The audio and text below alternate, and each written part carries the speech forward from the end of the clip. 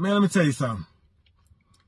I guess I'm glad I don't own a restaurant, man, because if I own a restaurant, I would have the most well-mannered employees there is, because I'll pay them the money to come there and have manners. But man, Subway, y'all need to check on some of y'all people that work at y'all Subway, because they have no manners. Again, I went to a different Subway.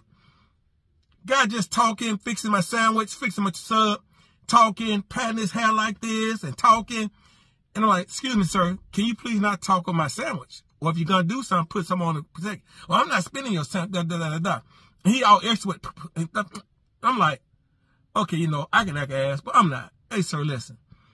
Again, I don't know what kind of day you're having, but nobody wants you talking all over their food and all that kind of stuff, you know. And again, very rude customer service. So then they wonder why machines is taking over everything. Because of stuff like that. If they ain't making money, they don't need y'all.